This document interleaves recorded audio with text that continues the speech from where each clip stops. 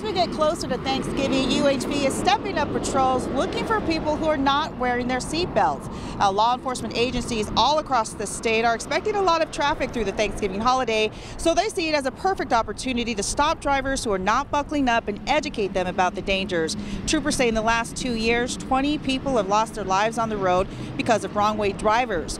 A Utah couple shared their experience with one in December of 2018.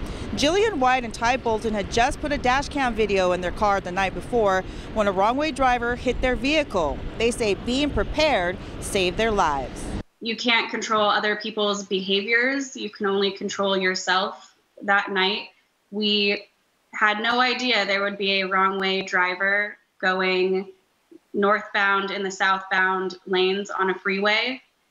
And I know for sure we would not be alive today if we hadn't put our seatbelts on when we first got in the car that night.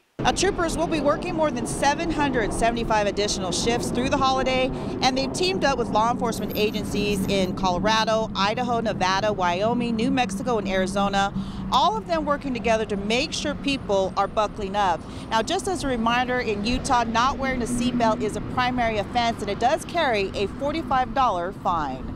In Salt Lake, Tamara Vaifanua, Fox 13 News, Utah.